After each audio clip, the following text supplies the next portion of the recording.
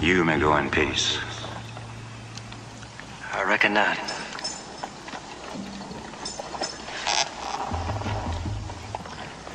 Got nowhere to go. And you will die. I came here to die with you. Or live with you. Dying ain't so hard for men like you and me. It's living that's hard. And all you've ever cared about's been butchered or raped. Governments don't live together. People live together. Governments, you don't always get a fair word or a fair fight. Well, I've come here to give you either one. Or get either one from you. I came here like this so you'll know my word of death is true. And that my word of life is then true. The bear lives here. The wolf, the antelope, the Comanche. So will we.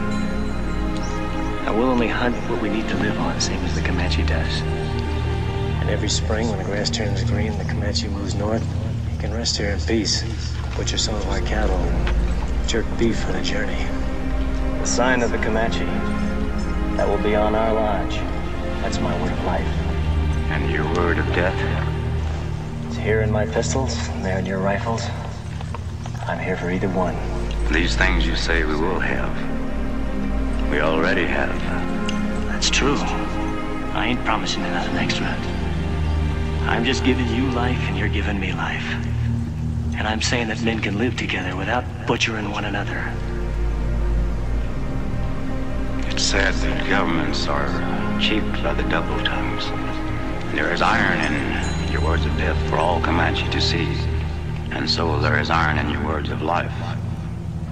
No signed paper can hold the iron. It must come from men.